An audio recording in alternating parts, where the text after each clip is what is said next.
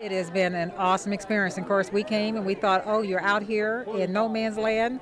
And we said, why are you doing this? Because he was a honor roll student. And we just didn't understand. And, he wasn't a bad child, not having any, any issues at home. And so we just didn't understand. But we now know what Hargrave has done. They have prepared him for the real world. They have prepared him to face his fears.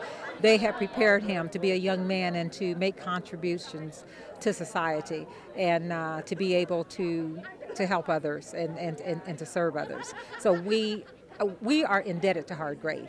We will be lifelong supporters to Hargrave.